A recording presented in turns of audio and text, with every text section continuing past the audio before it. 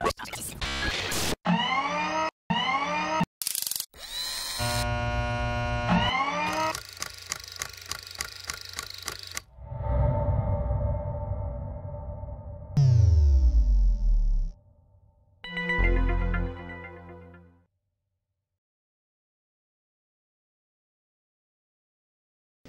we're doing tonight is the continuation of a series of somewhat tightly focused slices of business, where business and technology intersect. We had a big panel back in March on the future of the book, which is about the future of the book and about newspapers and about anything that's digital and can be published.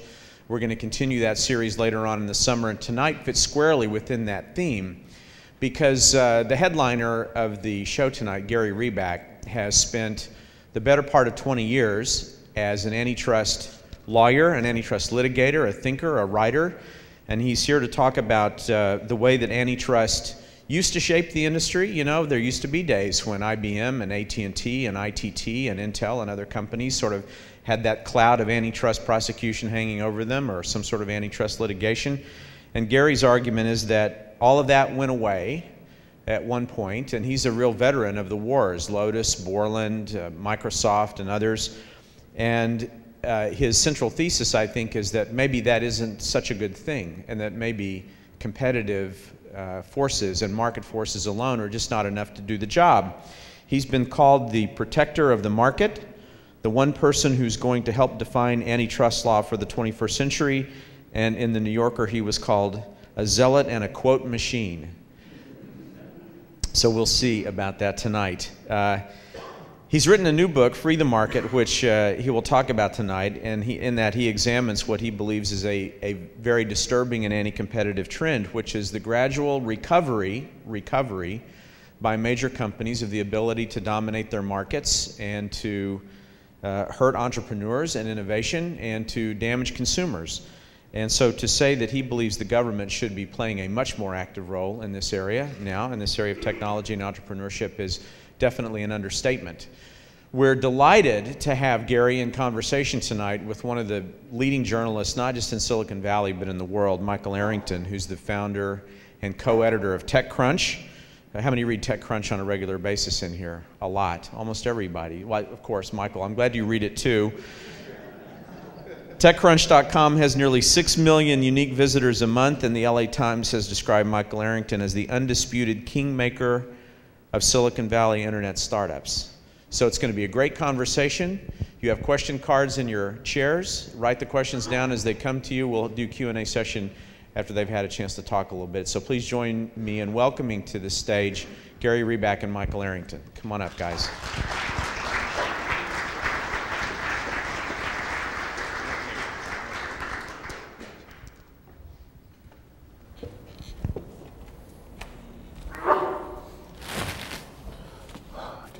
Thank you. So I got your book. Do you have copies here tonight for people to buy? I don't know if they're selling them here, but they're going to do a promotion with TechCrunch, as I understand it. Yeah, I think so. I was actually hoping you'd sign it, and I was actually hoping you'd sign it now before we do this, because you may not want to sign it. I think I'll hang on. It will influence what I say. Okay, well, I'll wait on that then. So, yeah, most people don't know, I'm not even sure you know, we overlapped a bit. When you were practicing at Wilson Sonsini, I was there for part of the time. You started practicing law, was it 74? You've been practicing law for 2 decades, it's almost 3. Right? More than that. So I started there in 1996, so I was a junior associate at the time, and we didn't interact a whole lot because you were a senior partner. But I think it's safe to say, and you'd probably agree, that I probably taught you everything you know about antitrust law. You've taught me a lot of things, but that wouldn't be one of them. I want to read a quote, and then I'm going to let you talk a bit, because this is actually about you and not me tonight. But I think there's a quote in the book that, has anyone here read the book? 1, 2. Okay, so a lot of new readers will come on this. So there's a quote in the book that I think really summarizes sort of everything that you stand for in the book, and that's this. Consumers can't depend on the good offices or kindly demeanor of any particular company to protect them from exploitation by businesses. Competition is what protects consumers. Competition begets innovation, while monopoly begets sloth. And innovation helps consumers in ways far more important than increasing product output. Can you talk a little bit, obviously I think you believe that since you wrote it, so I don't have to ask you, but can you talk a little bit about why we have antitrust laws, what the history that sort of led to these laws and how they protect consumers? Yeah, I thought I made actually some notes, and maybe I could sort of just set context a little bit and talk for 3 or 4 minutes. You know, our country's been through a lot. Powerful new technologies have transformed the way we live. They've interlinked separate markets and individuals as never before, producing cycles of boom and bust and roiling financial markets. Our nation has seen thousands of people out of work and the rise of powerful financiers, many of whom are clearly corrupt.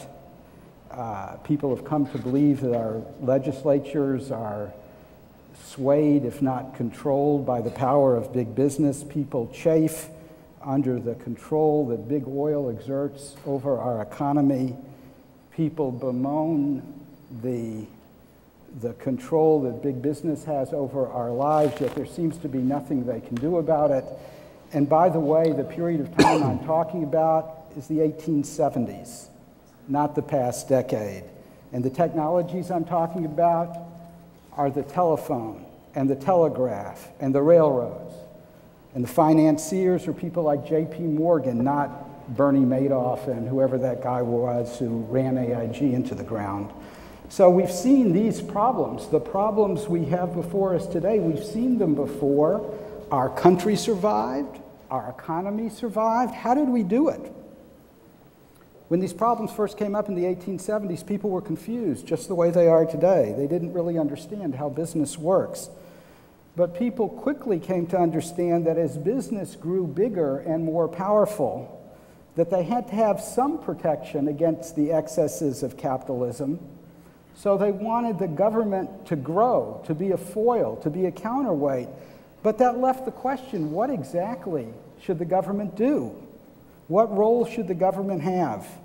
And as unemployment increased in the 1880s and got perilously high, a lot of people called on the government to regulate business in a very intrusive way, to set prices, to determine output so there wouldn't be product shortages. But there were other people, journalists, people we now call muckrakers, who took a different viewpoint. They looked directly to the free market for a capitalist solution to the excesses of capitalism. People believed that by forcing companies to compete with each other, that they could curb the power of dominant business interests without curbing economic growth. And so they started passing laws to prevent monopolization and to prevent companies from conspiring with their competitors. And they called this way of thinking antitrust, because just about all of the industries at that time had been organized around trustees who ran cartels as disciplined monopolies. So our first law, antitrust law, the Sherman Act, was passed in 1890, and it was, enforced by fits and starts over the next 100 years. But the thing to keep in mind about antitrust is that it sets the rules of the road. It tells companies how they should compete with each other, and then, and this is the important part, and then the government steps aside and lets the companies duke it out in free market competition. Regulation, on the other hand, as I said, intervenes deeply in business. We certainly need regulation in some places to protect our food supply, for example, and to keep bankers having enough reserves so that they don't bankrupt in our entire system. But overall, Americans have come to believe that antitrust and free market competition is the better way to go. It's better, generally speaking, than regulation. It's better than nationalizing our industries that you hear some economists talking about today. Antitrust has turned out to be one of those great American ideas. The Europeans, seeing our success, enacted their own antitrust laws, the same kind of legal commitment to competition, to protecting competition than we have here. And the powerhouses of Asia, Japan and Korea, enacted their own antitrust laws. And last year, the People's Republic of China, a centrally planned communist economy on the road to liberalization, enacted a comprehensive set of its own antitrust laws to keep its markets competitive and robust. Now, just one point, and I'll let you have the floor, Mike, but in my book, in writing my book, I learned a lot. And one of the things I learned is about how much in Silicon Valley it turns out we owe to the government. You know, all of the technologies in this museum were seeded, I would say virtually all, at one time or another by the federal government. In the book, I say that Silicon Valley, in many respects, is one large public welfare project. Excuse me?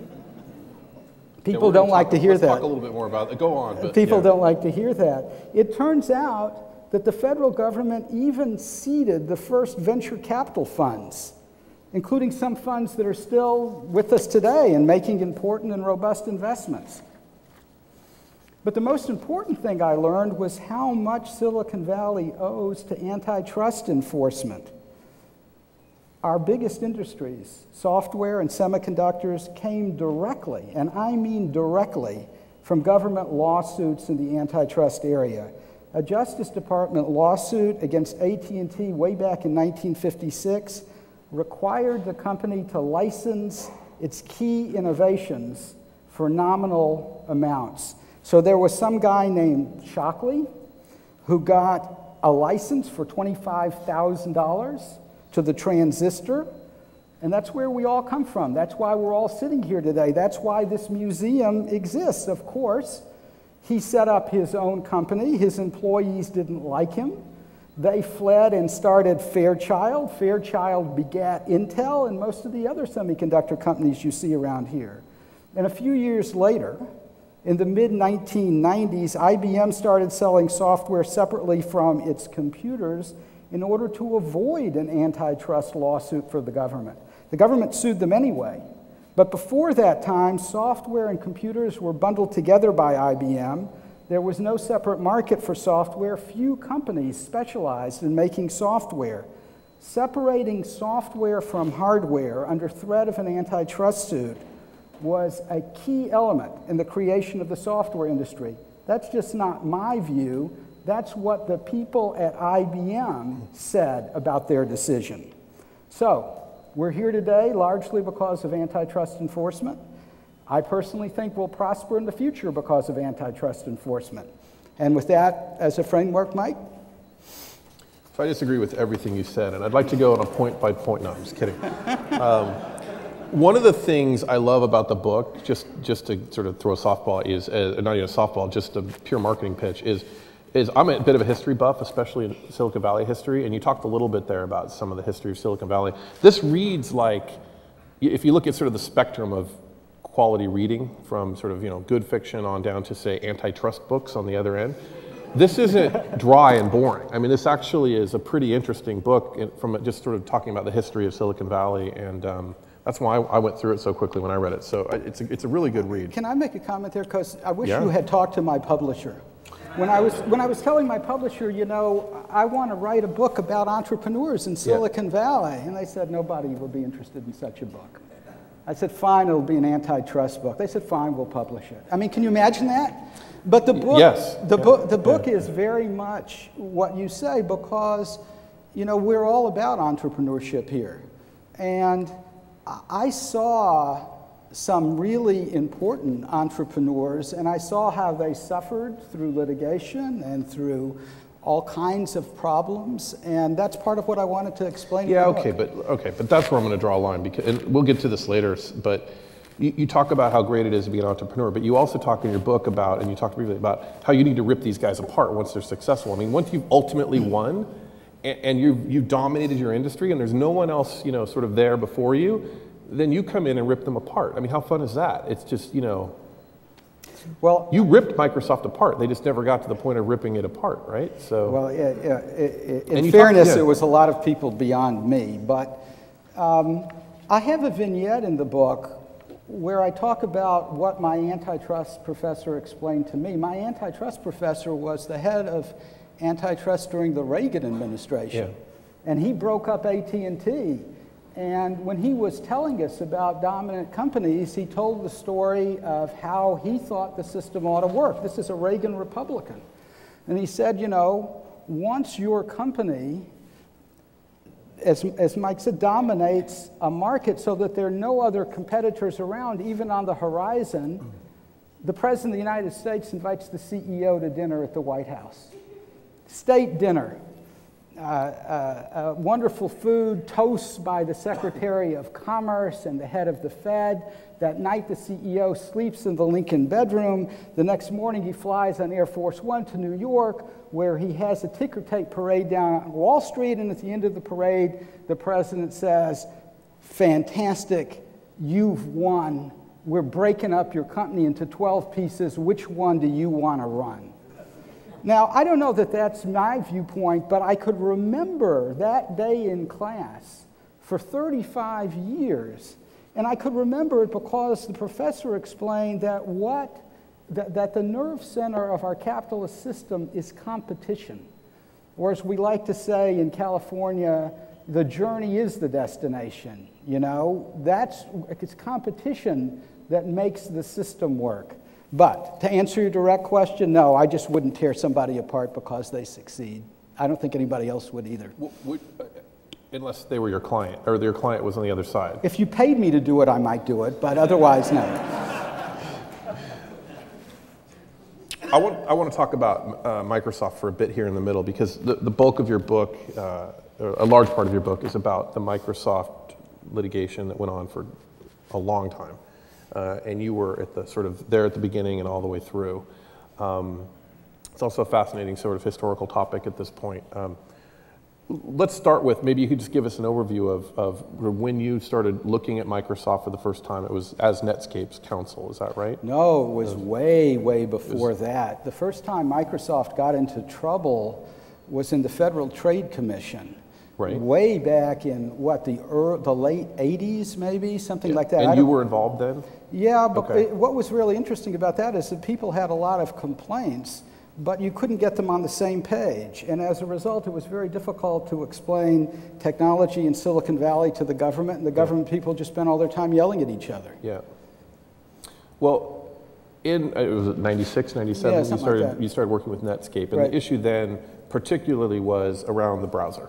And could you sort of frame that discussion, because that ultimately led to a lot of the antitrust investigations that, yeah, that they got in trouble over? We normally think of antitrust law and economics in this area as being about, you know, price and output, right? In other words, the little clip you read, the little excerpt you read from my book, antitrust lawyers think about the purpose of antitrust as keeping output high and prices low. But that's not how we think about it in Silicon Valley. We think about antitrust as keeping the marketplace open for entrepreneurs. And I guess my feeling's always been that if you are a founder and you raise money and you hire management and you produce product, that you're entitled to a fair shot at the market. That customers might not want your product, and that's your problem, but no entrenched company should be able to cut you off from getting to the market. And that's really what the Netscape case was all about. The theory of the case was that this startup in Silicon Valley had invented some technology that would, in time, or was at least intended to displace the dominant company. And the dominant company fought back in ways that denied market access to the new technology. Yeah. And eventually won, right, in the sense that Microsoft was ordered to be broken up, but that never happened. And the browser, even by the time they were ordered to be broken up, their browser dominance was at 60, 70, 80% at that point. Microsoft's was, yes. Yeah, and so Netscape was sort of history, although they did have a nice $10 billion exit to AOL. Actually, it was the last deal I worked on at AOL. But there's something that I don't quite get. Okay. So prepare for a missile. This is the bad part of having your book read back to you. My editor wrote the part that you're going to read to me. And I told him, yeah. You ready? No, you have to explain this to me. So, let me just read a brief quote. By the time of the court's decision, I'm not sure what year this was, we're 90 now? I'm sorry, 2000 or, but anyway. Microsoft commanded an 86% share of the browser market. Network effects alone could sustain that position against competitors, not to mention Microsoft's physical integration of its browser into its operating system, which further protected the company's browser position from challenge. So you talked there about it was sort of too little too late. A lot of this is about the government it was way too late by the time the government acted to save your client. Putting that aside, you're arguing here that they had 86% market share and the network effect would sort of perpetuate that.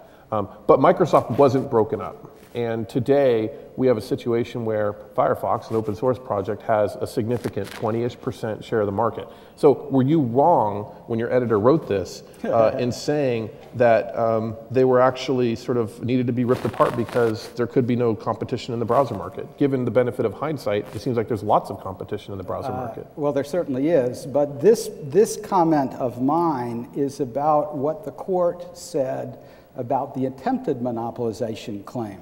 In other words, there was a monopolization claim against Microsoft and a monopoly maintenance claim. Yeah. But the claim for browsers was that Microsoft was attempting to monopolize. Right.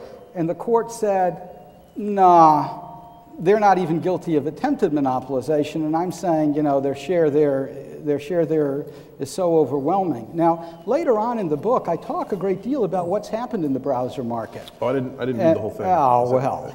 And I talk about how Google sponsored Firefox. Yep. And how Microsoft lost control of the space because they were mired in litigation, basically, and they decided to focus on the operating system instead of focusing on the internet. So that's actually a great segue into my next question, which you do talk about how even the threat of litigation can keep a company maybe from acting further badly and sort of maybe defocusing on, you know, it's just a good thing. So sometimes even the chilling effect in a good way of the litigation, or just that there's something going on with the government. And just now you said that maybe that's what helped them defocus enough that the others were able to enter the market. However, so I have a counterpoint that I'd love for you to explore. When you talk about the original antitrust provisions, we're looking back at oil and railways and like real stuff, right? Especially when you sort of have all this physical infrastructure that you've created.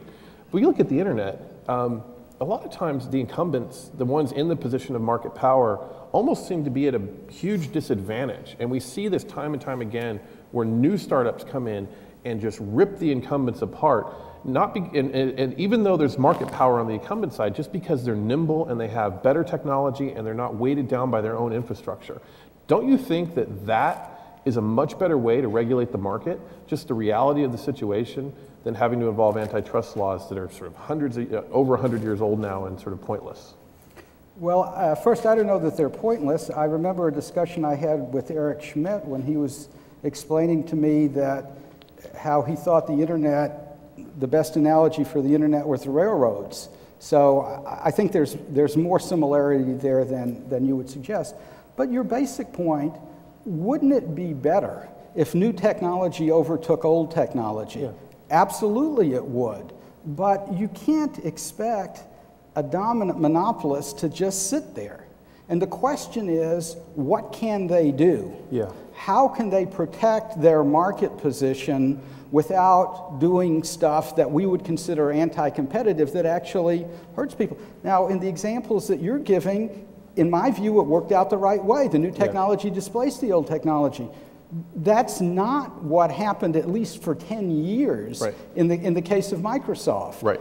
And they took a competitor out. That's right. That's right. Now, you know, these days, I mean, we'll get to this probably sooner rather than later. There are other dominant companies in the market, and there are dominant companies in different markets.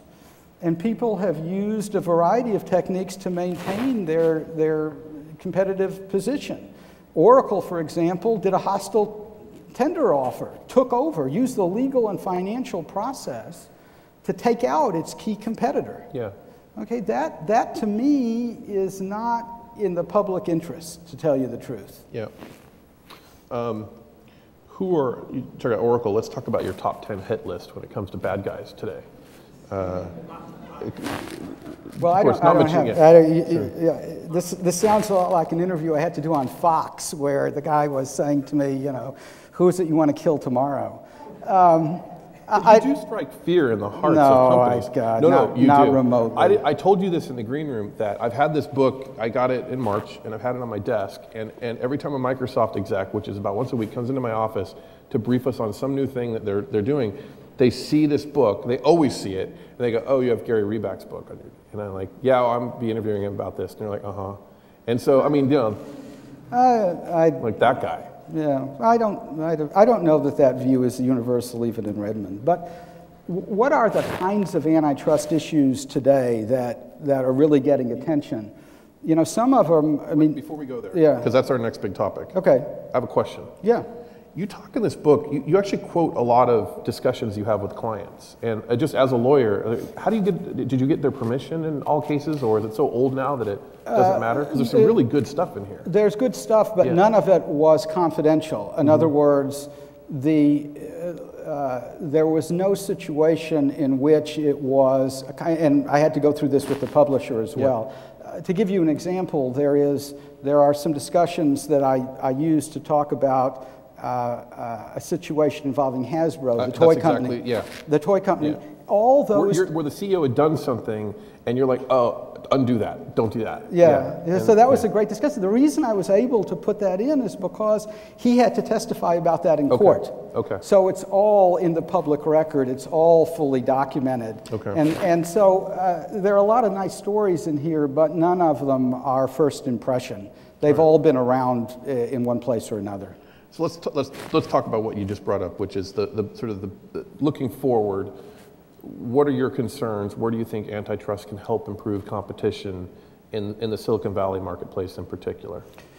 Yeah, well, let's talk more broadly for a second first. I mean, some of the biggest problems are actually in pharmaceuticals. Yep. Now, pharmaceuticals are big for us here, and certainly biotech is very important. And if the big pharma companies back east were buying our biotech startups who really need buying, then that would be great, in my view. But instead, they're buying other big companies back east and killing the R&D of both companies, and that's producing high-cost pharmaceuticals, very little innovation, a lot of problems. There are two big pharma mergers that are pending, and I think those mergers are going to have problems getting through. Are you going after them? I'm not involved. I've done some pharma earlier this year, but it was on a good deal and a deal that got through. Yeah. Are big pharma companies better at making drugs in general? I mean, the argument is that they're much worse, at least recently, that you can't just take two R&D teams. You know, if you have 40 people on an R&D project and the company you're acquiring has 40 people on a project, you can't put them together and have an 80-person R&D team. You can have too many smart people working on the same project. Yeah. And I think that's something that's intuitive to us out here because our companies are generally smaller and more nimble. And as I say, there is an acquisition path which makes a lot of sense to me, which is these big companies with sales forces and so forth buying up the companies who want to be bought out here, these biotech companies, but they're not doing that. And instead, the biotech companies are suffering from cash, and the big companies back east are doing anti-competitive deals. So pharma is a big issue, I think, and I think the government will think it's a big issue. There's another big merger that's pending that young people care about, and that's the merger between Ticketmaster, the largest ticket seller, and Live Nation, the largest concert promoter. That's an important antitrust issue because the two companies really don't compete with each other. They make complementary products, complementary services, but I think that one's dead on arrival too. I think it's an anti-competitive merger, and I expect any day now you'll see the Justice Department say no dice to that one. That has ramifications in the Valley because of how many times we do mergers between companies that make complementary products. Yeah, well, particularly now that the IPO window is largely we been have closed. to. We have to. It's the only way out. Yeah. Right. But in this case, and you want to ruin that for everybody. Hopefully not. Hopefully, I want to make it a great opportunity for everybody. You will not rise to the bait on anything, will you? No. Well, I think it's important because there are issues that are very concerning, and I think that if I talk about those, I can talk about them sincerely, And I don't want to get dismissed on some of this other stuff where I really don't think there's much difference between you and me, for example. But I'm looking for the sound bite that I can turn this into a post. So, let me give you another issue that I think is very important, and that's this Google Books thing. There's not been nearly enough coverage in Silicon Valley about this. I think TechCrunch has actually written about it, 2 or 3 times now. Yeah. And the New York Times has covered it and a little bit in the Journal, but this is really a serious issue, a set of serious issues. I thought about how I would explain this in soundbite quality. Well, I told you how to explain it. Which is? We need to rip Google apart. So if you could just say that. Yeah, I don't think so. Could you explain the Google Books, sort of just frame the... Yeah, I actually made a set of notes to try to do this, but trying to explain this without putting people to sleep is very difficult. So Google started several years ago. They made the announcement they were going to create a library card catalog, a universal library card catalog. They were going to index every book ever written in the United States. And most people like me said, oh, that is great. Can't wait to see that card catalog. And of course, the publishers didn't like it because they wanted to get paid for having their book indexed even, and so they sued Google. The litigation went on for 3 years. And during this time, most of us thought that the companies were litigating against each other, but in fact, they were in the back doing a venture. I don't know what to call it, a joint venture. And late last year, Google announced not a card catalog, but a library that's going to contain all the books ever written in the history of the United States, from the founding of our republic to the beginning of this year. Many of those books, under the terms of a deal worked out with the publishers, go exclusively to Google.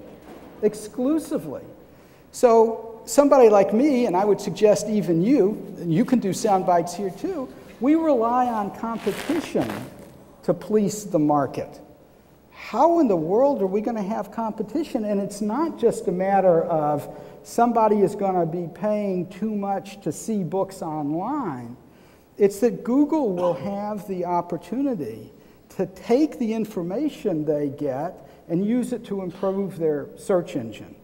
And they can use it, and they do use it, to improve their network, their social network software, to the disadvantage of the Facebooks and the MySpaces.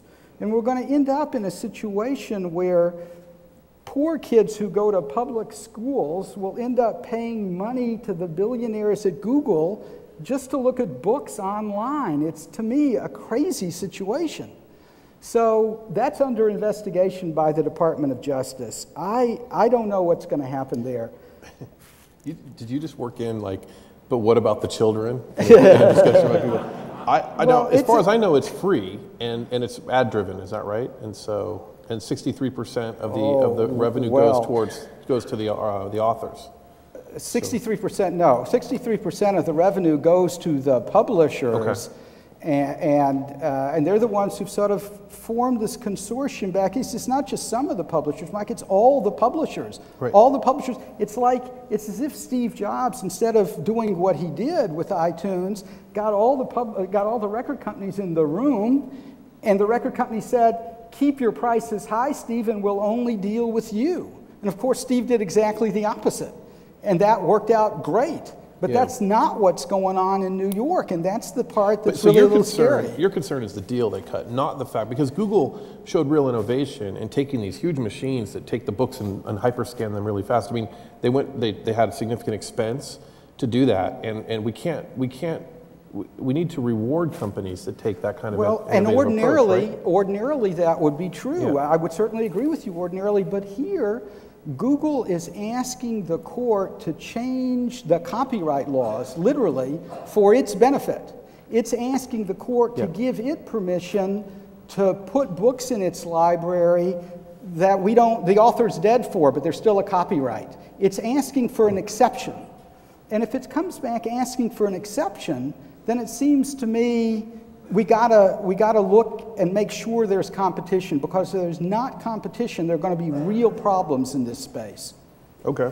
So is one solution to sort of eminent domain the database and give it to access to everybody and let them do whatever well, they you want? would want, I mean, that is part of a solution. The authors and publishers should get paid, instead of getting paid a monopoly rate, which is what they've set up, they should get paid a competitive rate for their books. If you and I both write books on entrepreneurship, they're supposed to compete with each other. That's how our system works. That's not the way this is set up. So you'd have to do a little bit more than that. And of course, you would have to compensate Google, you know, in a fair way, in a fair way.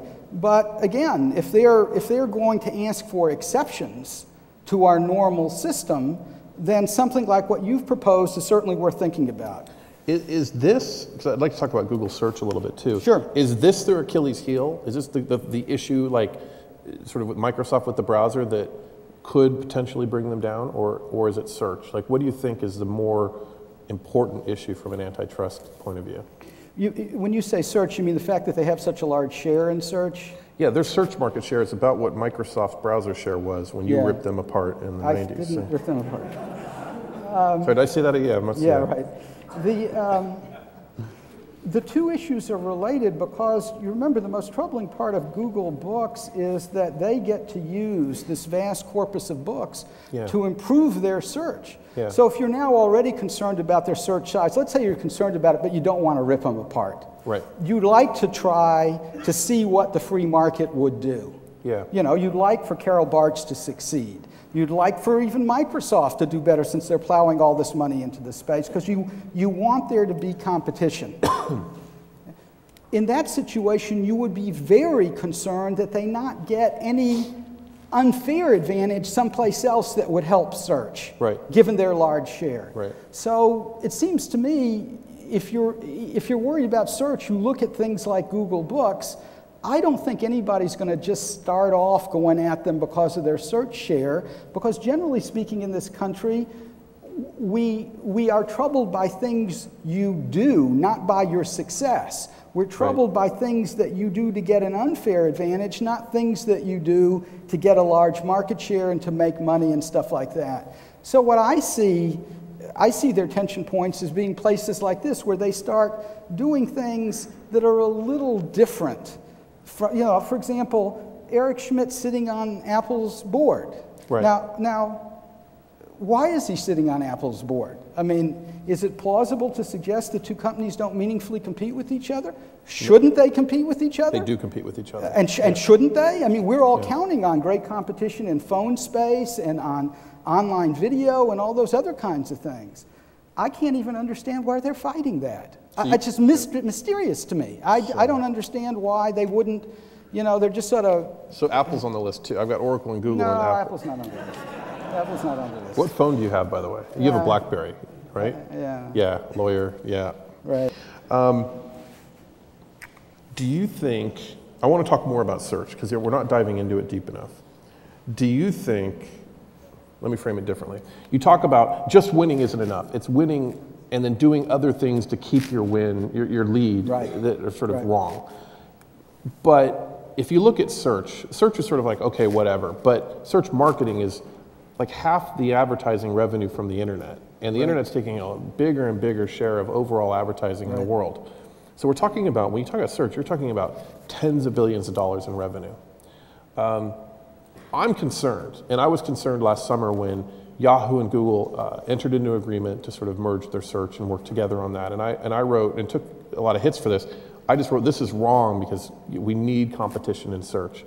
Was that sort of something that you would describe, that deal, as something wrong? Like maybe it potentially was something where they're trying to take an unfair lead? Or what other things do you see happening? I remember reading that piece that you did, and it was what you had to say, as a matter of fact, was very similar to what in that little snippet that you read in my book at the beginning. The only thing I would add is we need competition in search, and we need competition in all the other markets as well, but particularly in search, because it's seminal, because it drives revenue, because of all the reasons you can think of, and what you laid out in that TechCrunch piece.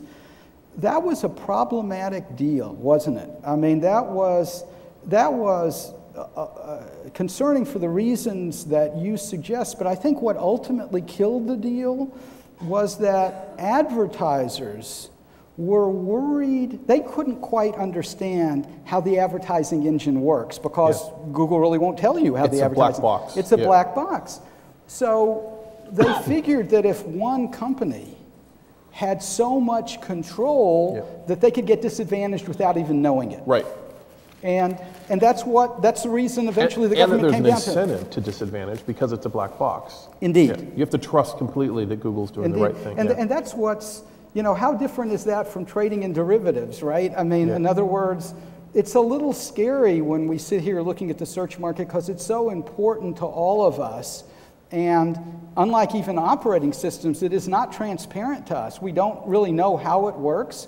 We don't know what a company could do to manipulate it if they wanted to. Our only protection is what you suggest, to have several robust competitors in the space, and then hope and trust that they will offset each other's economic power. Yeah.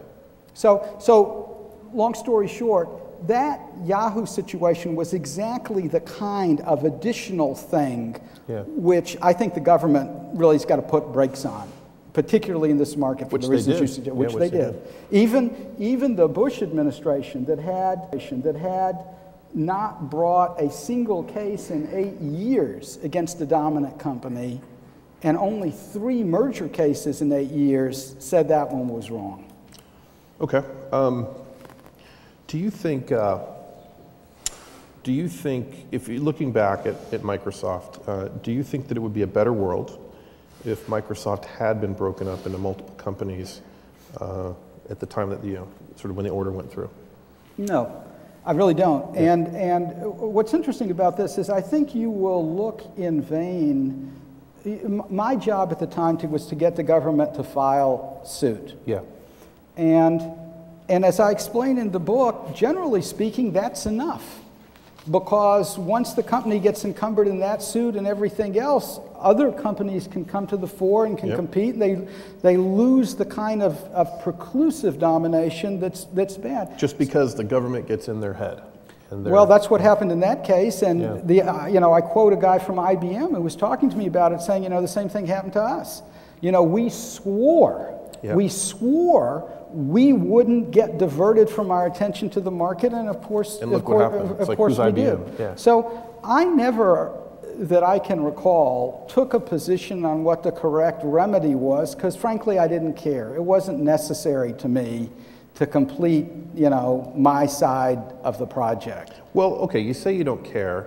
And I could make a quip about, well, that's because your client stopped paying you. But I'm not going to make that quip because you do care. I mean, anybody that reads the book, there's a lot of passion in this. More passion than you'd expect when talking about antitrust. And you really believed in what you were doing. Oh yeah, and I believed that the market had to open up for startups, and I believed we had to keep the internet open. We didn't know about search at the time, for example. We knew there were search companies, but we didn't know it would be a platform in the way it is. But we could all imagine that there would be new technologies that if the market were sufficiently freed up, those technologies could take hold and, and blossom and mature and so forth. So yeah, I felt strongly about that. It's just that the exact remedy you needed to get that result wasn't part of my mix. Okay. So it was enough to get in their head and everything kind of worked out fine? Well, there is a portion in the book where I talk about how they reacted. And it's not really my work. Some of the work was done in a book by a Wall Street Journal writer named David Bank. And there are these famous Halloween memoranda that suggest that Microsoft was thinking about doing similar things on the server side and on the internet side, but because of the pendency of the case, didn't do it. Okay. And that to me is a resolution of the problem, basically. You talk about Europe for a second. Just curious, when I look at what happens in the world, the U.S. comes in and regulates monopolies and brings cases, and then Europe. And apologies to the Europeans in the audience, but it seems like they just sort of come in later and then play the bully role. And I've written a couple of posts about how they see Microsoft as an ATM machine. It's like every couple of years they withdraw a couple $1 billion just because they have a budget shortfall. I'm exaggerating the point, but do they really do anything other than take money from U.S. companies? Well, yeah, I can't bite on that, but I will say that so you'd agree that they're pointless? No, I wouldn't agree that they're pointless. but to give an example that you will like, I got a call from a writer from one of the London-based big financial newspapers, and he's saying, don't you think it's a little bit, kind of what you're saying, didn't you think it's a little bit silly that the Europeans want Microsoft to carry Google's browser, and must carry on Google's browser? Well, yeah, it is a little silly, isn't it? So that does strike me as a little out there. However, they have done a lot of good work within Europe on their public utilities, on reducing monopoly costs in their public utilities, on merging their various disparate markets. They've been very, very successful in Europe at a time that we weren't. And unfortunately, that got them out ahead of us. And unfortunately, during the Bush period of time, communications weren't good with them. So this is them true. Them being Europe. Them being the European enforcers. And as a consequence, I don't think that we could have the kind of dialogue which would have turned off some things that maybe you think should have been turned off. Because the perception of the Europeans were that we weren't doing anything. Right. And they needed to do something. Right, because they had budget shortfalls. Oh, I don't think that's true. but they felt they needed to protect their own consumers. Sure. And they felt that we weren't doing anything. Had we been doing more, and had we been able to constructively say to them, the right way to do this we think is X, not the right way to do this is not to do anything, then I think we would have had a more constructive dialogue and things would have worked out better. Sort of one other topic I want to cover before we go to questions. The idea, this is not covered in your book, but it's an interesting topic. The idea of too big to fail is very relevant in our economy right now.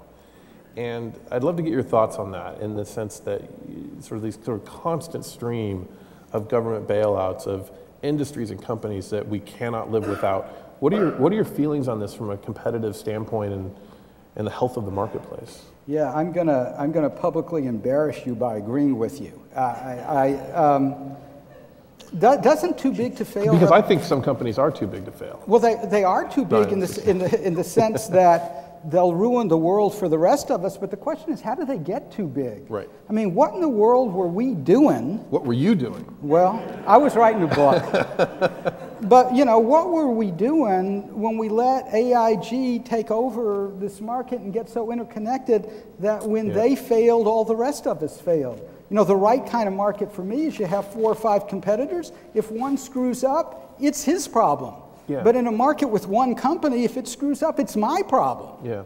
And so to me, and I think to the new head of antitrust, who's made a speech to this effect, what we're seeing now represents a failure of our competition policy.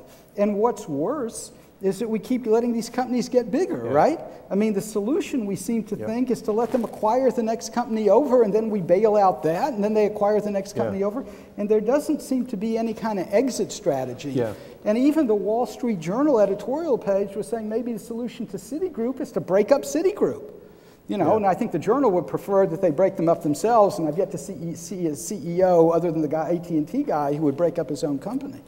Nevertheless, wouldn't we be better off with competition where we can have it, as opposed to thinking that we can regulate these vast international behemoths in markets like black box markets like derivatives that we really don't even understand?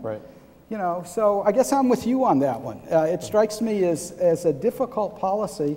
I can understand why the administration would do it in the short term, because they got this terrible problem, and you do whatever you can to keep the economy afloat. But as a longer-term strategy, man, that's kind of scary. Ready for questions? I'd just like to make one other point. Where does too big to fail take us? Where does it take us in the software market, for example? Question I'd pose to you is Oracle too big to fail? I mean, suppose Oracle literally failed and it brought down the back office in, the Fortune 2000 companies. That to me would be catastrophic. It would be awful. So, you know, what should we do about that, if anything? Well, the answer is probably nothing, but it's something worth mentioning. So I'm not even listening anymore. These questions are really good. Yeah, they go on in the back and the front. God. I need this quote, though. Will you just say it. Just say, for the sake of the children, we need to break Google apart. Just say it. For the sake of the children, I will say for the sake of the children, we need to look at Google Books really hard. Okay, that's fine. Now say, we need to break Google apart, and I can splice that together later. So questions.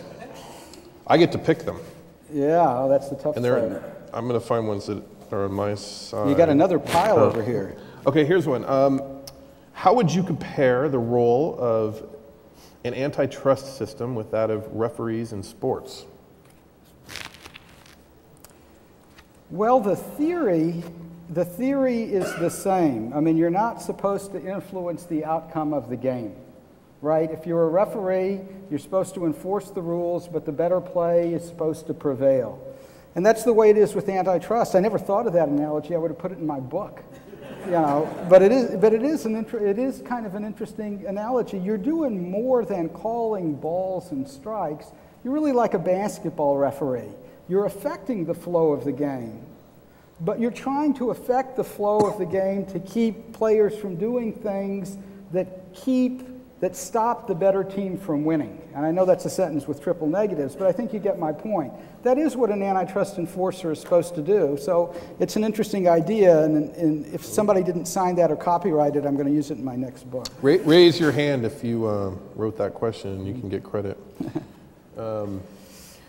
Here's one. I didn't know this. Did the EU or EC, I guess, just find Intel $1.5 billion for anti-competitive practices? Is that correct? Oh, yeah. You just missed that one? That was about a month ago. So that's just, we talked a little bit about that, but that's more of the ATM machine stuff. So that person agrees. Yep.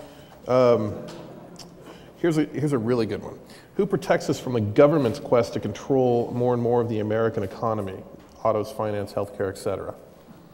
Who breaks up, the government when they get too involved in this? We have some libertarians in the audience. Yeah. As I've said, I do agree with the part of this question that focuses on regulation to the exclusion of fostering competition. I really do think that that's a mistake. Now, some of this other stuff, I'm a subscriber to the notion of effective government, which, frankly, big government has a problem being effective. And smaller government, better targeted to take care of problems, might do actually a much better job. Getting from the sprawl to something more effective, given entrenched interests and, all the campaign contributions, that's a very, very difficult problem, and happily it's beyond the province of my book or my knowledge. There is some exceptionally atrocious handwriting in this. And then there's some that's really, really good, actually. This one, I don't get this one. You've not mentioned the world's largest computer company. Do you know who that is? Who? I give up. Huh? I feel like it's a trick question. Oh, yeah. You want to rip them apart? Are they on the top 5 list? No, and as a matter of fact, they're an interesting example. Think about rich people, powerful people, influential people for whom there are no antitrust complaints, like, say, Warren Buffett. Why is that? Well, for example, he bought the 3rd largest insurance company and invested heavily in it and promotes competition in those markets and makes a great return. Hewlett-Packard, the same. Now, they dominated printers for a while, but, Hewlett-Packard is an institution in Silicon Valley, and they're generally thought of in a very different way. And frankly, they just don't seem to spark these kinds of things if they have the kind of market power that people are concerned about, which I don't know that they do, but people don't seem to chafe under it in any respect. Oh, here's a good question, actually. We had talked about this as a possible topic. I didn't get to it. Gary, hasn't the system, in this case the courts, undermined another foundation of competition and entrepreneurship, patents, in the last few years? and he said something versus SanDisk. Maybe you can see the bottom. Well, there is an important SanDisk, MetaMune, Stimco and SanDisk, etc. Patents are an interesting question. And Part of my book is I deal with patents. Deal with it is not quite the right word, but I talk about patents in one chapter. But I have 3 chapters leading up to that chapter where I talk about copyright because it's the same kind of problem. There are probably people in this audience who do startups who think that they have to have patents, otherwise they'll get run over by these bigger companies, and that is likely true. There are other people in the same audience with the same kind of companies who say that big companies who have patents are rolling all over them every day, and why doesn't somebody stop the government from issuing all these bad patents? And you know what? They're probably right too. Trying to unpack the patent system is difficult. We have way too many patents that are lousy. Bad patents should never have been issued. They're sitting out there. They are used against people because of the sheer mass and weight of them. Yeah. They clog the channels for entrepreneurs, and they make it increasingly, when I started out here, the last thing the VC, bad patents should never have been issued. They're sitting out there. They are used against people because of the sheer mass and weight of them. Yeah. They clog the channels for entrepreneurs, and they make it increasingly, when I started out here, the last thing the VC needed to know about was your patent portfolio, because frankly, they didn't care. Right. It didn't make any difference to your success. And I think that was, frankly, a good period of time. I think that people understood what they needed to do to succeed. Now, we can't operate without patents, of course. But I think we are overboard. We don't have enough support for the good patents, and we have way too much support for the lousy patents. Antitrust, I think, is going to try to start limiting this. I mean, the Supreme Court tried to cut back on this in a case or two.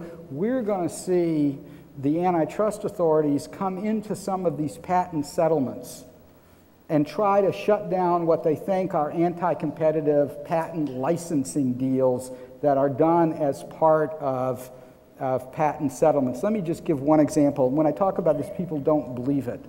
But in the pharma area, it is now common for a brand name company to attract generic competition. And when the brand name company attracts the generic competition, if their patent hasn't expired, they sue on the patent, even though it might be a flimsy patent. And then they say to the generic manufacturer, and by the way, how about if I just give you a couple $100 million and you just go away?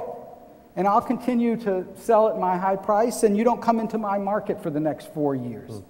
It sounds unbelievable, and yet that is now happening every day. Even the Bush administration tried to get it to the Supreme Court. The Supreme Court most recently, last week, declined to hear a case where the FTC was challenging that kind of behavior. And that kind of behavior affects our healthcare system. It takes money out of our economy. It is being criticized by people from the right like Orrin Hatch and from the left like Henry Waxman, and yet we can't seem to fix it. So I expect to see antitrust coming down hard on that stuff. I was going to say something about the you tying healthcare into the whole thing, and then I realized it was relevant because of the return of drugs, but I thought we had the children, now we have healthcare. Yeah. There was a guest, I think we already talked about this, but it's interesting. There was a guest post on TechCrunch that compared Google's current consolidation of access to advertisers with the Sabre reservation system to consolidation of access to travel agencies and consumers. He says, Michael, but we'll ask you, do you agree with this analogy, and should Google be broken apart? I think you've answered the second part in the affirmative, so the question is... Well, wait a minute. This question was directed to you, right? So you keep asking me to bite off on the issue of whether Google should be broken apart. This asks you, do you think Google should be broken apart? Absolutely not. But I would love it if you said that. That's right. But I'll tell you, I actually didn't read this post, so I actually am not even sure. I don't know if I agree. I don't know a thing about Sabre. Yeah. Sabre was a reservation system originally set up by Well, I know American what it Airlines. is. But it wasn't, even in its day, it controlled airplane seats, right? Yeah. Think of everything that search controls. It controls, as you pointed out, a lot of the money that flows through the tech sector, or in every sector, all of advertising for that matter. What about, this is for the libertarians, what about the fact that the state is the ultimate monopoly? Should we break up the state? We already had that question, but let's, just great. So you're saying no to that? Don't want revolution is not on my agenda. You should deal with that one in Iran. We're not going to talk about that. I think it's a good one to end on. I'll paraphrase a little bit. You mentioned antitrust laws are several decades old. Given your acknowledgement of similarities in the old industry, railroads, et cetera, to the new economy and high tech, what and how should we ensure, how should antitrust laws be changed to adapt? Yeah, there was this big commission that was set up at taxpayer expense a couple of years ago to study this question. And I had advocated that they do nothing, and after a couple of years of study and thousands of hours of hearing, they did literally nothing. Of course, it cost the taxpayers a ton of money. Antitrust law is basically made on a case-by-case basis through the courts. If you go back to the bedrock principles that we've talked about here, the protection of competition, the need for competition, competition as a sustaining force in our economy, if you apply those basic principles to each new technology or industry that comes along, you'll do fine regardless of what the language of the law is, because the language of these laws is sort of vague and general anyway. So, thank you. When I asked at the beginning how many people have read the book, 2 people raised their hand. How many people are now going to go out and buy this book? Well, we're up to a 30% increase. I counted 50 people, and I should get 10% of any gate from this. So, I'll talk to my publisher. So thank you, and also thanks to HBS Tech and the Computer Science Museum, and Computer History Museum for having me, and it's been an absolute pleasure to interview you today. Please join me in thanking these 2 guys for a great evening. Thanks, Gary. Thank you. Thanks very much. Could you stay put, Michael? Could you and Gary just stay put for just a second? First of all, we have a gift for both of you. This is a kind of a tradition here at the museum for people who come and speak. This is a book called Core Memory, which contains just beautiful photographs taken by Mark Richards of many of the items in our collection. And you'll see they're beautifully artistic, and it's a wonderful book. So just please accept that as a little token of our thanks for being with us tonight. Thank you. So let me give you just a